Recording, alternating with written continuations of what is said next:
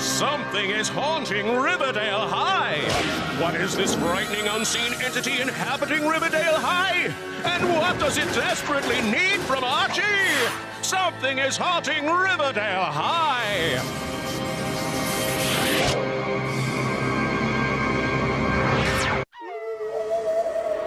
What's that sound, Archie?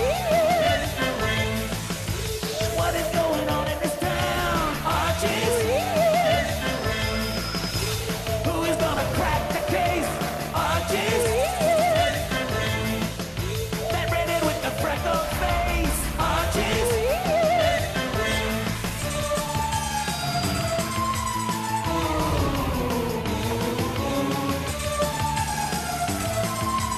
Things are getting weird in Riverdale. Hey, what's that sound, Archie? What is going on in this town, Archie? Archie, Reggie, Veronica, Peggy, Jughead too. Where? Archie's weird mysteries.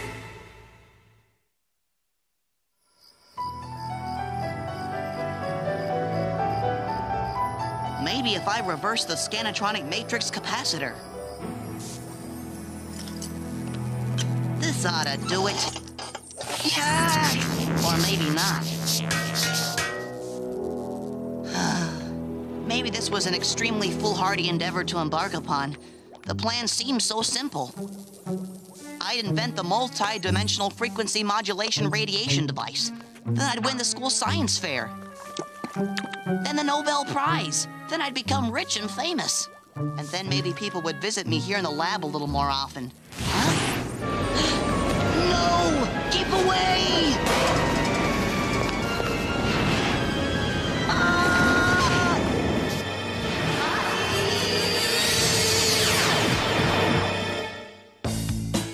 Mark your calendars, pals and gals. Tomorrow's the day Reggie Mantle will make history. You mean for the first time in your life, you'll actually pick up the bill at Pop-Tate's chocolate shop? Huh? What? Someone's picking up the bill at Pop-Tate's? I'm there! Ha! You all scoff because you're jealous. Tomorrow at lunch, I give my presentation to the Coin Club. After I'm done, I'm sure the Coin Club will want to erect a monument to commemorate my presentation. Coins. Big deal. Back to dreams of hamburgers dancing in my head. All this fuss over a bunch of coins. Now, if it were jewelry, that would be different. Do you have some special coins in your collection, Reggie? Do I have some special coins in my collection? Ha! Take a look at this.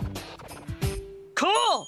A mint 1912 Baltimore Bullock 7-cent piece. There were only 3 of those made. Do you know what this is? Yes! A mint 1912 Baltimore Bullock 7-cent piece. There were only 3 of those made. This is a mint 1912 Baltimore Bullock 7-cent piece. There were only 3 of these made. I guess I'll just quietly sit here and pretend I don't exist. What else is new? Class! Eyes up front! Moose, Midge, no hand-holding until after class. That's better. Huh? That's funny. There's no breeze in here. Now, class, if you'll open your books to the first chapter and... Huh? Betty Cooper, start reading from the second paragraph. Oh!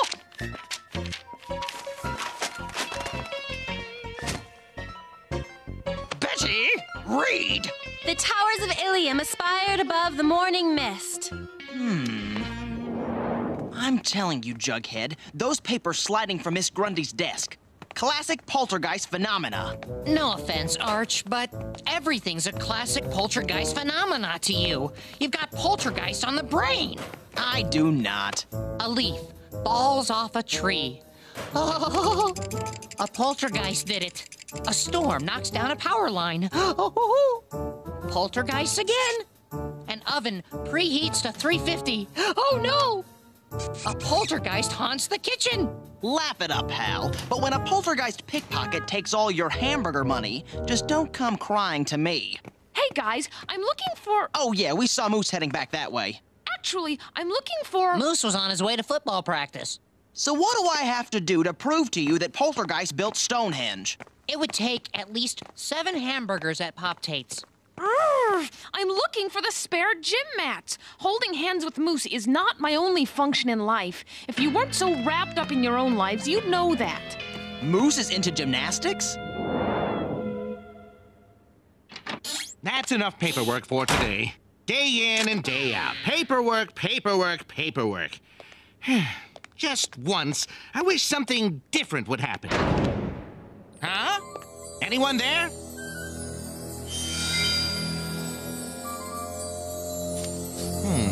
Must have been my imagination.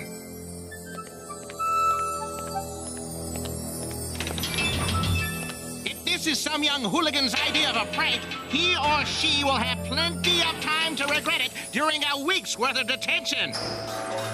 For crying out loud, if you want to play hide-and-go-seek, I know every nook and cranny of this school. I didn't mean it. No detentions.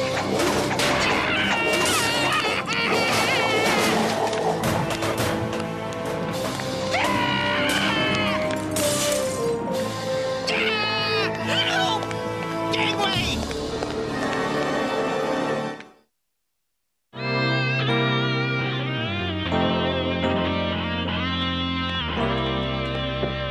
Come in. You wanted to see me, sir?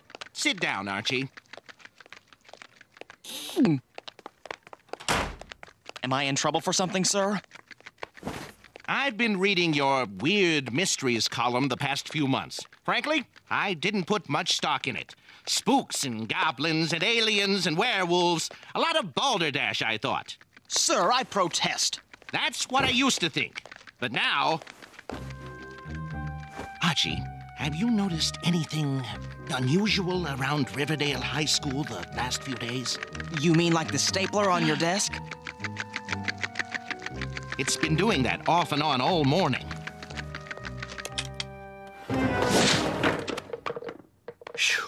Yep, sir. It's classic poltergeist phenomena. Ah, so you've had experience with this sort of stuff before. I knew you were the man for this job. Here. This is a golden hall pass. It grants you full access to the entire high school and exempts you from class. You'll need it. What for? I need you to get rid of this poltergeist phenomena. Do whatever it takes. Set traps, burn incense, spray poltergeist repellent. Just get it off my campus. You can count on me, sir.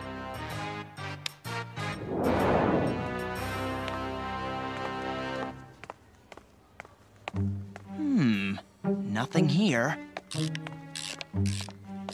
What?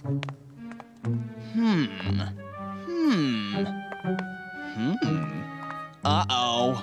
Hi, Betty.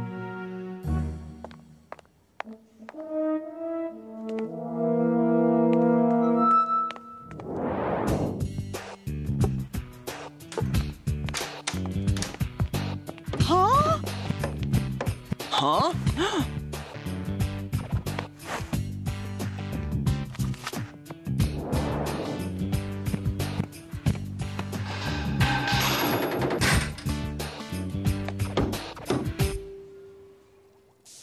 According to my investigation, most of the strange occurrences happen close to the lab. Doesn't seem to be anything suspicious right now. Uh-oh. Me and my famous last words. Mr. Poltergeist, sir? I was wondering if you could stop haunting Riverdale High School. Or not. It's just a suggestion. I take it all back. You can haunt Riverdale High School all you want. I'll tell you what. I'll come back later, when you aren't so busy. Yow! Huh? I've never read about that in any of the poltergeist manuals. Spooky. I'm feeling sorta strange.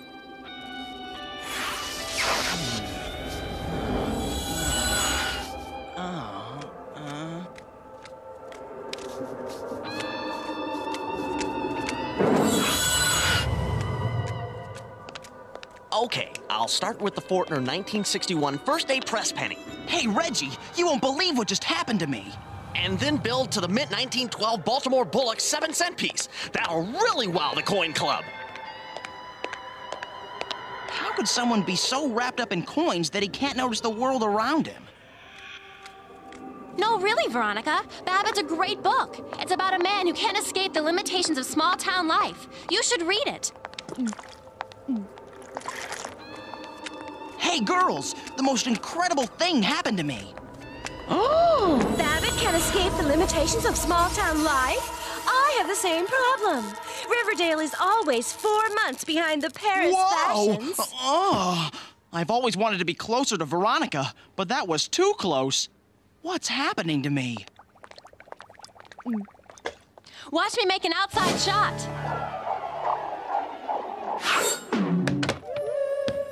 Hey, watch it! She shoots, she scores. Betty Cooper's just led her team to the championship. Come on, champ. Daddy's going to ground me if you don't help me get a better grade on my geometry test. World champion Betty Cooper leaves the court to tutor Veronica Lodge on equilateral and isosceles triangles. And the crowd goes wild. They didn't even see or hear me. It was like I wasn't even here. Hiya, Arch. Huh? Jughead, buddy, you can see me. Nah, that's too cheerful. Hello, Archie. Jughead? Nah, that's too depressed. Ah! Jughead! Hello, Archie. Can I borrow some money for hamburgers? I spent my allowance helping some orphans.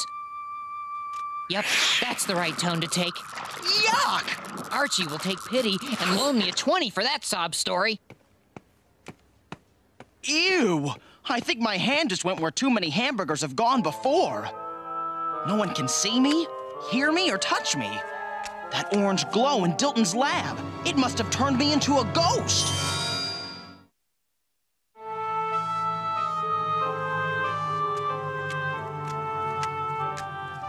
Ugh. Why don't you watch? Dilton, you knocked me over. A rather obvious observation, but true nevertheless. You can see and hear me. Yes to both. Are you guys okay? You can see and hear me too. He's catching on quickly, isn't he? So what's causing all this weirdness? Behold the culprit, the multi-dimensional frequency modulation radiation device. The what? It was going to revolutionize the housing industry by creating additional space from other dimensions. A one-room apartment could become a 30-room mansion. Sounds like a great idea. Certainly, if it worked. But something went horribly wrong. It activated and transformed me into this ghost-like state yesterday. I didn't even notice you were gone. Well, except when someone needs assistance in a scientific matter, I sometimes go for days without anyone speaking to me. I'm sorry. I didn't realize. It would be pleasant to relax the chocolate shop with some friends now and again. You will, buddy. After we get out of this mess, I promise. My theory is that the pulse of radiation from the multi-dimensional frequency modulation radiation device shifted our molecular structure just out of phase with the rest of the world. Dilton, you have to come up with shorter names for your inventions. What a mouthful!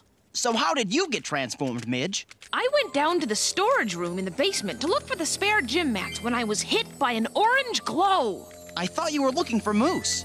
I'm not just Moose's girlfriend, you know. I have interests. I'm studying gymnastics. After college, I'm going to be a stunt woman. She found me a few hours later. Apparently, my device pulses that orange glow at regular intervals. Look at that! Look, nothing up my sleeves. Big Ethel's pretty good at magic. Who knew? She's never done this in public. Maybe the public never paid attention when she did it. Huh? Ta-da! Now for my next trick. Well, that was pretty cool, but it wasn't my next trick. Where did you guys come from? And how long have you been there? It's worse than I suspected, Archie. Every time the pulse activates, it gets larger. Next time it will fill the whole town, and then... Riverdale will become a real ghost town! Huh?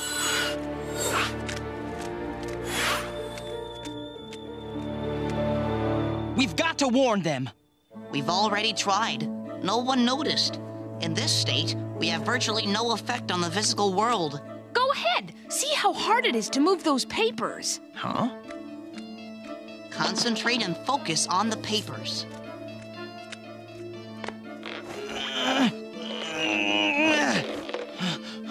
Whoa!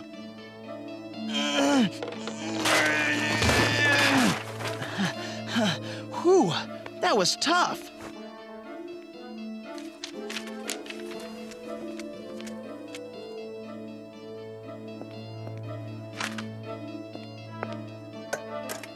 That should hold you. See? It took all your strength just to move some paper. Although, for some reason, it wasn't hard to click Mr. Weatherby's stapler or bang open the lockers. It's unfortunate that no one seems to know Morse code at this school. Wait a minute. Both the lockers and the stapler are made of metal. Why, I'll be super amalgamated. Of course, the molecular density of metals allows us to still touch and hold them. So we can still touch and hold anything metal. And we can hardly move or touch anything else. So why don't we find a metal tool in your lab and use it to flip your device into reverse? I tried. The spillover radiation makes it next to impossible to even get close to the device. It's like trying to push a boulder up a hill. Hey, there's some pretty fun things about being a ghost, like walking through walls. Reggie's setting up his presentation for the Coin Club next door. Now I can get a better look at that 1912 Baltimore Bullock 7-cent piece. I've got a plan, but I need everyone's help. You mean I'll get to help you with one of your weird mysteries? Cool! I've always wanted to be in your column. Sure! Why should Betty and Veronica have all the fun? Let's do it.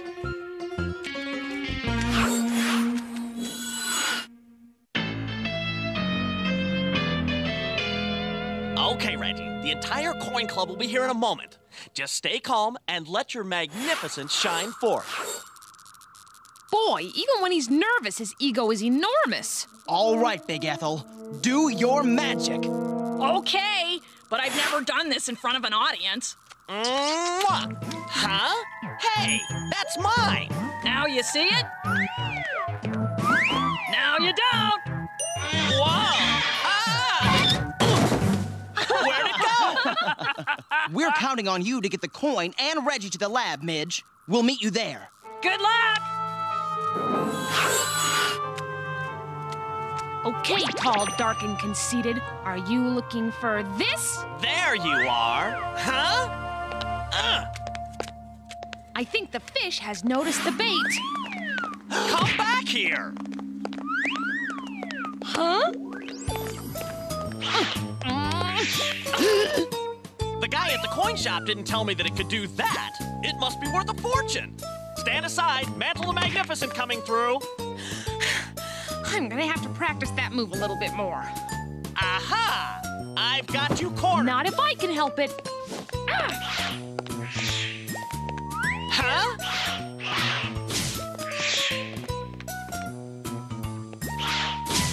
I'm going to make a great stunt woman.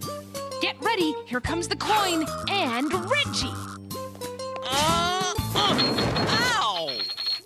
That had to hurt. Okay, Midge, I'll take it from here. This better happen soon. The device is about to pulse again and turn the whole high school into ghosts. All right, coin. Now it's personal. Aha! There you are. I've got to push this to the reverse switch. Radiation is pushing Archie back from the device. He's got to get to the switch before Reggie snatches the coin. Yeah! Ha! Now you're mine again! Huh?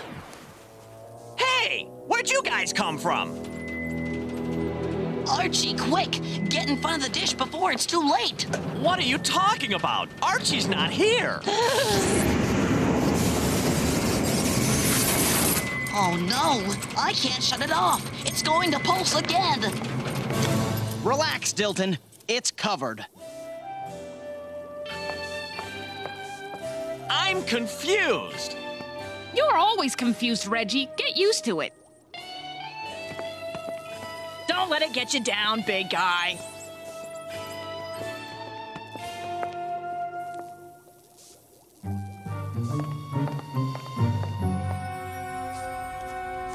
That was quite an adventure. Oh, Archiekins! Huh? Oh, Archiekins, I have 5 free tickets for the movies. We've got 1 ticket left. Want to come and keep me company? Well, it's back to the lab. It was fun while it lasted. At least I had a great adventure. Time to disappear, I guess. Not tonight, Veronica. I'm going to spend the evening with some of my other friends. A toast to good friends. To good friends. Because they're quiet, shy, don't quite wear the right clothes, or aren't as flashy as the more popular kids, some kids feel invisible. I was guilty of treating Dilton, Midge, and Big Ethel like they were invisible by not really paying attention to them.